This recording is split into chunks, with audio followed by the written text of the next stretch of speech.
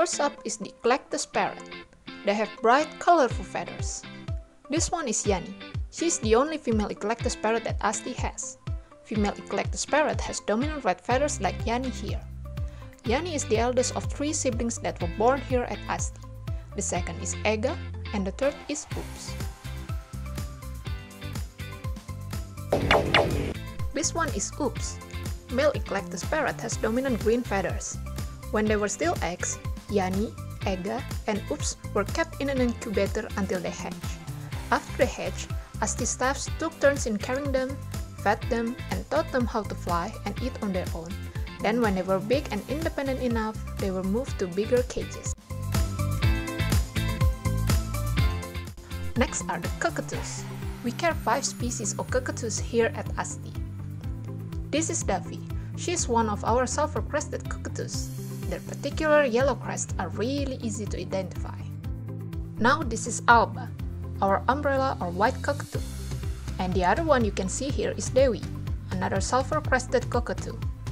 They are really close to each other and often play together. Alba has a wholly white crest which raises like an umbrella, hence the species nickname umbrella cockatoo. This is our Moluccan cockatoo, Pink. He has a large body covered with pinkish feathers. His head crest is comprised of mostly salmon pink feathers, which are really beautiful. And the last one is the Tanimbar corella berry. This species is the smallest species of the white cockatoos, and they are originated from the Tanimbar Islands. Next is the big bird from Papua, the southern cassowaries henry. Cassowaries were often brought from Papua when they were little as pets. The owners never thought that these birds can grow really big, so when they weren't able to care for them anymore, they gave them to rescue centers. This species is the biggest of all cassowary species. Despite their beautiful, colorful looks, the cassowaries are really dangerous and can attack, even kill a man if provoked, so be careful. The crested serpent eagles can be found in a lot of countries, from Pakistan, Nepal, Taiwan, Malaysia, and other countries including Indonesia. Here's how they sound like.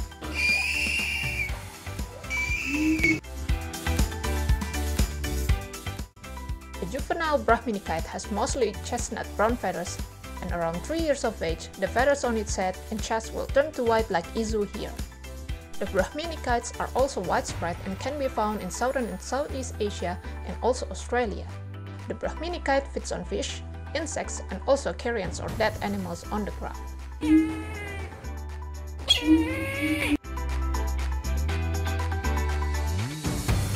The saltwater crocodiles are the only reptiles at ASTI. The biggest one is snapper, which now is approximately 4 meters long. And this one is Donna, the second biggest that we have here at ASTI.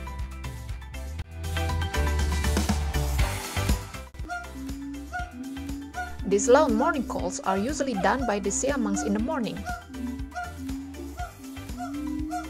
Both female and male siamangs have large air pouches on their neck to help producing loud calling voices. They usually also move around their cage while doing their morning call routine.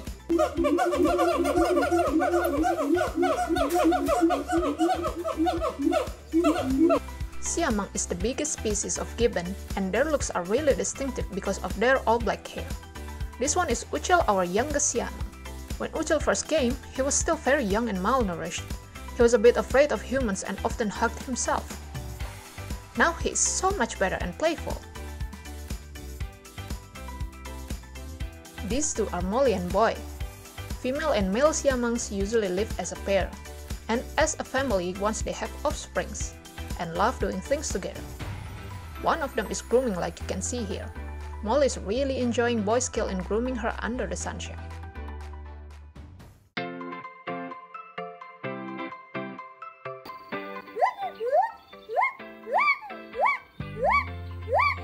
There are 2 species of oa or gibbon at ASTI.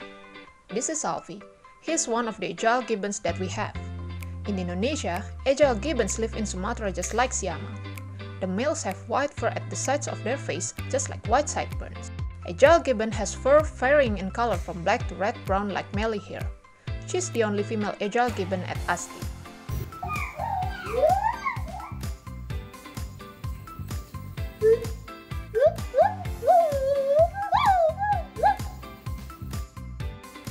we have Koki and Kiko that belong to Murus gibbon species, which is an endemic species from Borneo.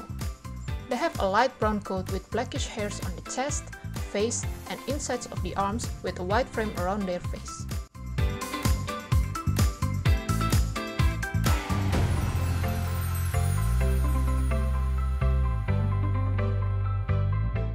This is Sylvie. She is a Sundaic silver langur or silvered leaf monkey. Just like her name, she has beautiful silver hair and eats mostly green leaves. Unfortunately, Sylvie cannot be released back to the wild because she has a disease that can infect other primates in the wild and endanger them.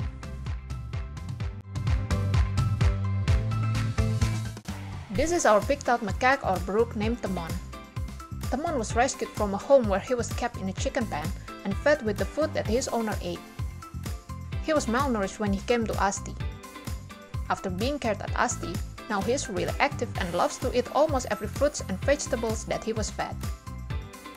He loves to eat boiled eggs and chicken too, and also insects like crickets.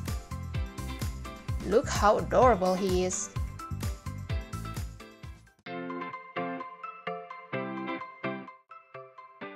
Next is our small friend Bek. She is a banded palm civet which originated from Sumatra. She is a nocturnal species, which means she usually sleeps through the day and becomes active when the night comes. Civets are omnivores, so they can eat meat, eggs, insects, and fruits.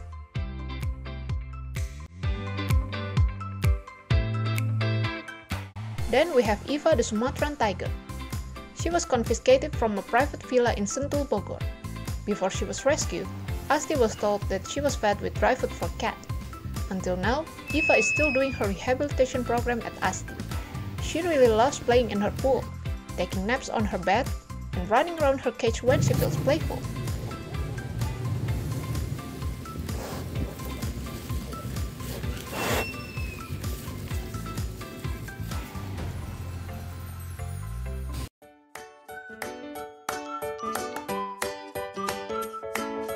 Cassowaries are fed with mixed fruits 2 times a day.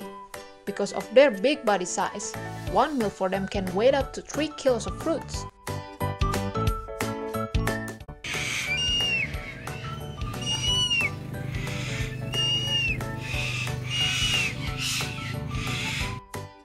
The carnivores are fed with meat once every day, except on Monday. This is because in the wild, carnivores don't usually have meals every day. So we try to simulate that situation at ASTI.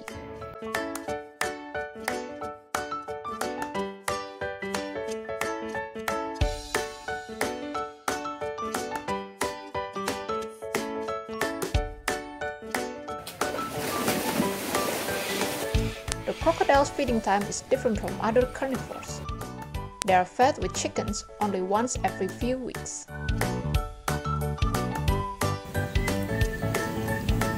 Our primates are fed with fruits, vegetables, and sometimes boiled eggs, chicken, or tempeh 3 times a day, once in the morning, once in the afternoon, and once in the evening.